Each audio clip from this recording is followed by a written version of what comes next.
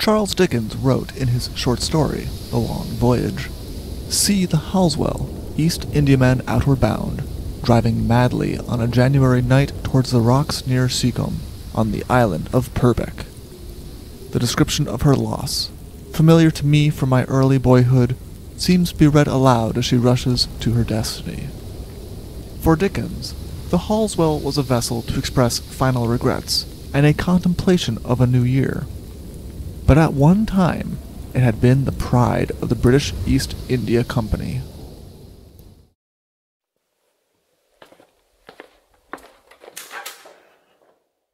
Hello, and welcome to the Shipwreck Archive. Thank you. Would you happen to have The Fatal Cave of the Halsewell? Here we are. Enjoy!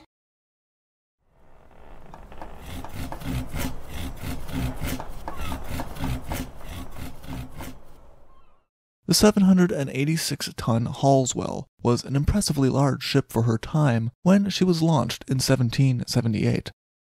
The Halsewell was built to replace a decommissioned East India Company ship, the Ashburnham, when she was sent to the breakers.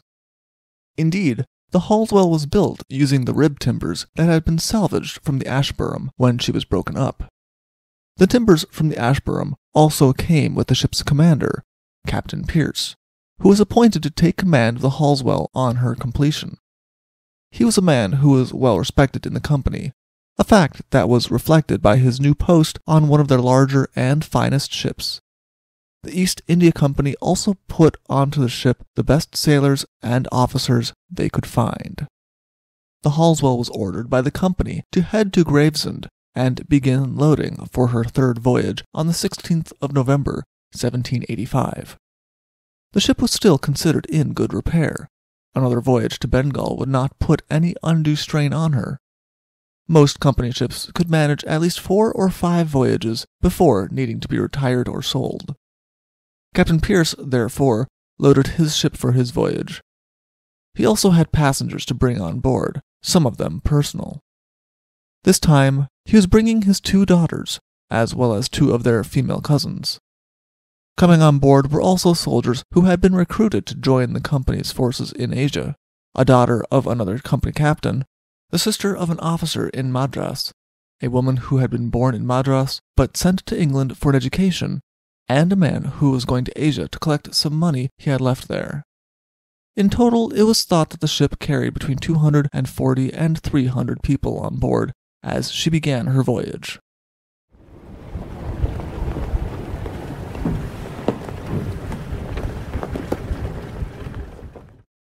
The ship sailed through the Downs on the 1st of January 1786, the start of what could be expected to be a long voyage.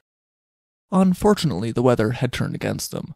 By the next day, and by that evening, they were forced to anchor due to the heavy snow, which would prove to be only the start of a heavy winter gale coming from the east.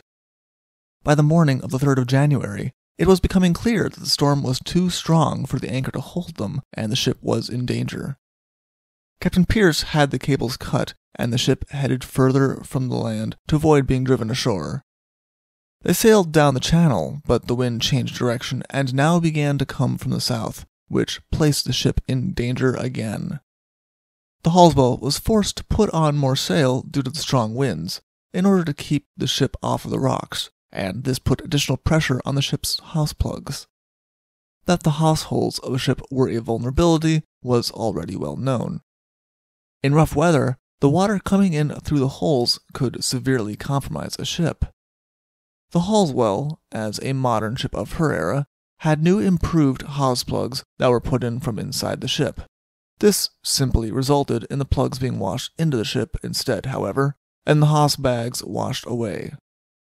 Soon, the gun deck of the Halsewell was awash. Not only that, but a leak was soon discovered as well. The Halsewell had 5 feet of water in her hold, and the pumps were put to work. By 2 in the morning of Wednesday the 4th, they had attempted to furl the sails, but failed due to how rough the winter storm was. Instead, they chose to cut away the mizzenmast in the hopes that it would reduce the strain on the ship. It failed in any noticeable results, however, and the well now showed that the Halsewell had 7 feet of water in her hold. It seemed that she was fighting a losing battle. East Indiamen were built to hold the greatest amount of cargo, but this came at the cost of maneuverability, especially in rougher seas. They now cut away the mainmast as well, but this was not done without incident. Over the side, along with the mainmast, went the ship's coxswain and 4 of the sailors who were not seen again.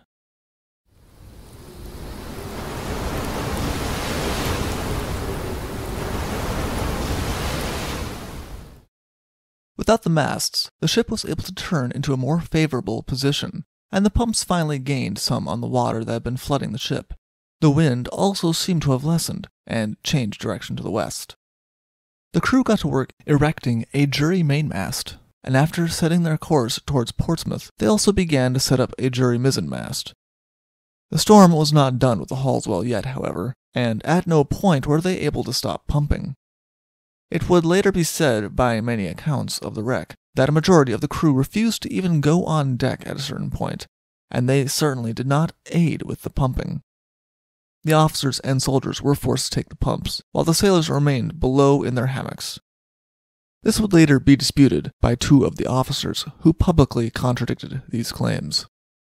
They spotted Portsmouth around noon on Thursday, the 5th, but now there was a gale-strength wind coming from the south again, and the ship was no longer able to head west due to the adverse winds.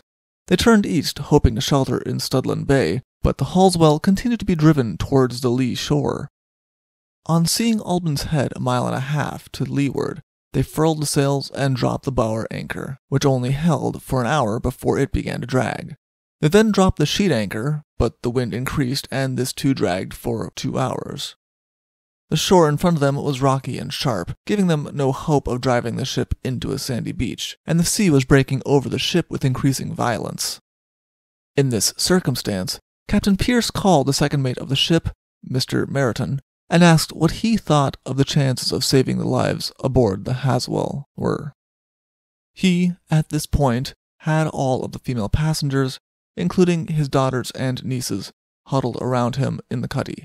Second Mate Meriton was blunt in his answer that he did not see a chance for them, since the ship was likely to strike rocks at any second, and their only hope would be to last on the wreck until daylight. Captain Pierce ordered that the ship's cannons should be fired to alert those on shore of their danger, but it was a pitch-black stormy night. Help was not likely. They did discuss the possibility of boats, but the weather was so foul, and the chance that the boats would be smashed against the rocks so high, that there seemed to be little point in launching them. It was agreed by the men that if they were able to launch the longboat at least, the female passengers and the officers should be able to get a place in that. This would prove to be a pipe dream. Second Mate Meriton would seek out Captain Pierce a second time in the cuddy at 2 a.m. on Friday the 6th. This time, with both men aware of the ship being only 2 minutes away from disaster. This time, Captain Pierce's concern was only for the women on board, a majority of whom were related to him. He asked if Second Mate Meriton could think of any way to at least save them. Meriton simply answered that it was impossible. With this, Captain Pierce embraced his daughters and announced his intention to go down with them. Almost immediately after he said this, the ship struck the rocks with such violence that the heads of the people in the cuddy hit the planks of the ceiling. The ship was now at the mercy of the waves, which continued to batter her against the rocks until she fell broadside towards the shore.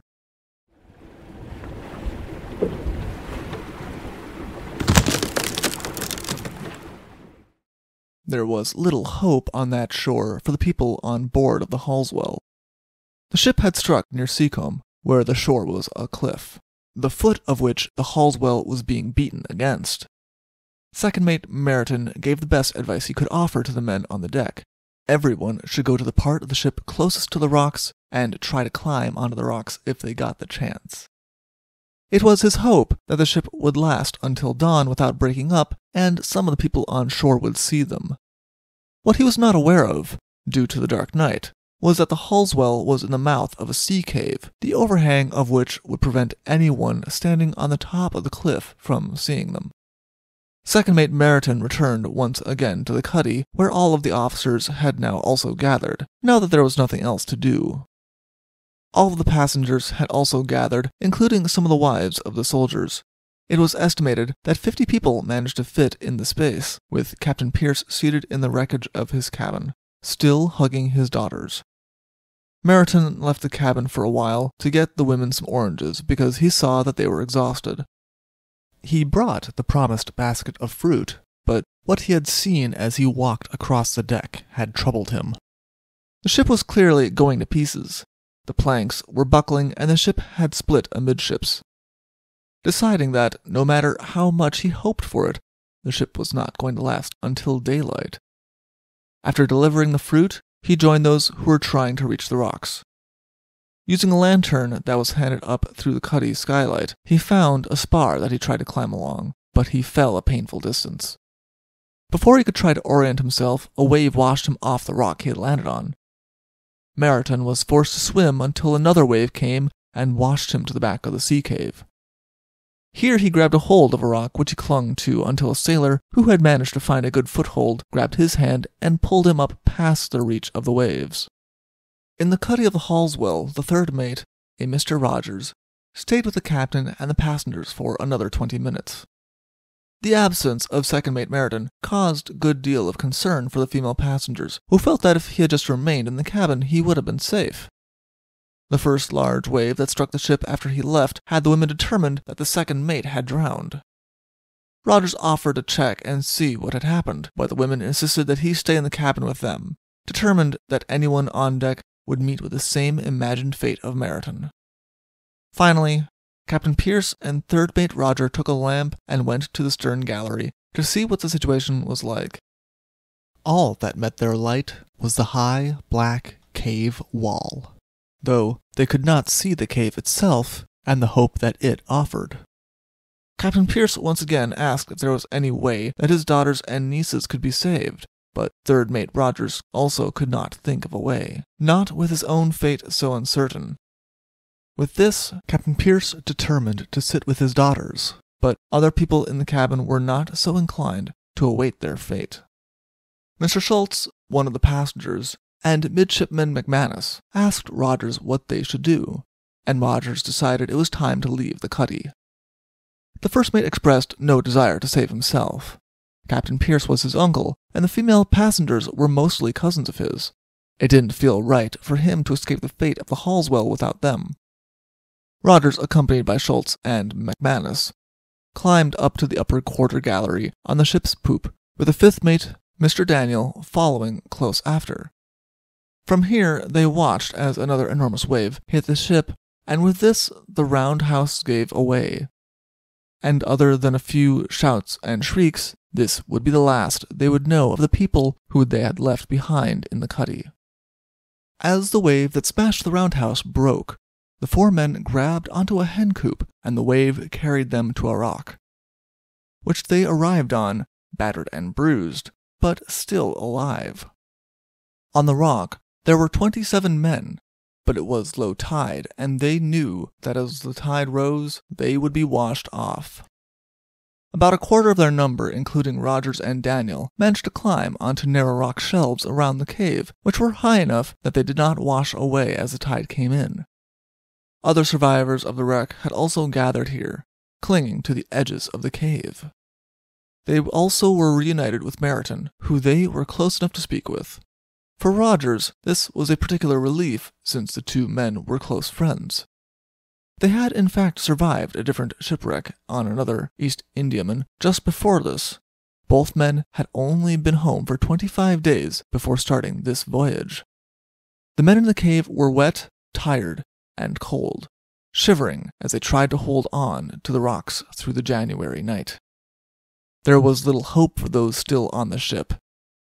They watched as the waves continued to smash over her, breaking her apart until they could no longer see the silhouette of the ship at all.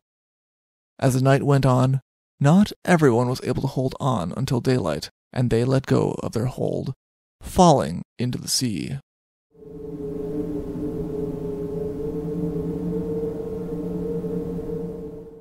About 3 hours after the Halsewell broke apart completely, dawn broke. But the light of the day brought little cheer. The overhang of the cave mouth would not only stop anyone from seeing them, it also prevented any ropes from being lowered to them. The Halsewell was completely shattered and gone. There was no chance of people on land seeing the wrecked ship and finding them that way. Their only chance of escape was to follow the thin shelf that ran around the edge of the cave and outside to the cliff face as a means to escape, though it was described as only being the width of a hand. The ship's quartermaster, Mr. Thompson, managed the climb of 100 feet up the cliff face, closely followed by the ship's cook. It must have been a difficult climb, since everyone's limbs and extremities were described as being numbed by cold after their night in the cave. The two men, on reaching the top of the cliff, then headed to the closest house they could see, which turned out to be the house of Mr. Garland, steward of the Purbeck quarries. On hearing the news, he immediately gathered as many of the quarrymen as he could, and they headed to the cliff carrying ropes.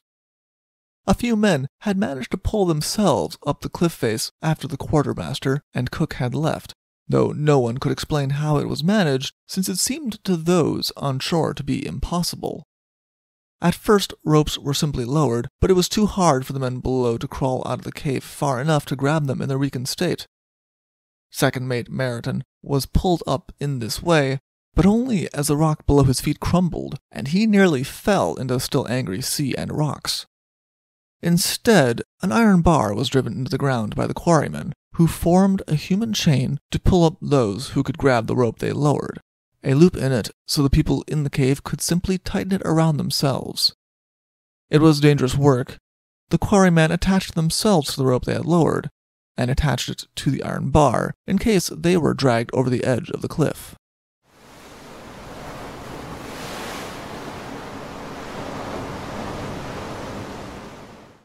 Not everyone in the cave was able to secure themselves to the rope, due to exhaustion and numbed hands.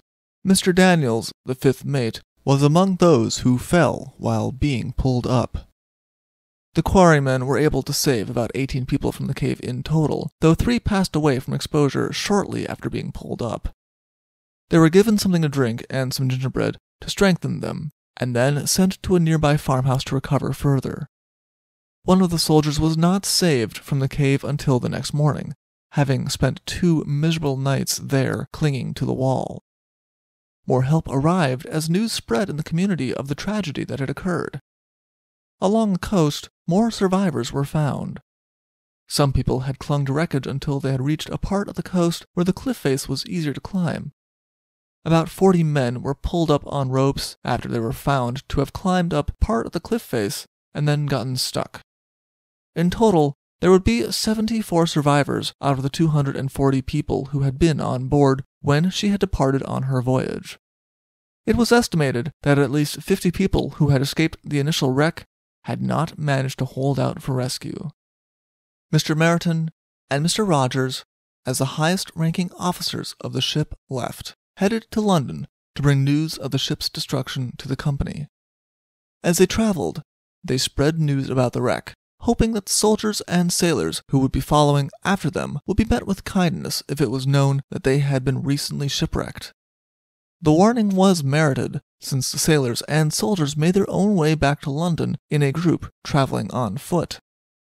A group of 70 rough and battered men traveling on foot towards London could have been suspected of something far more sinister than simply having been recently shipwrecked.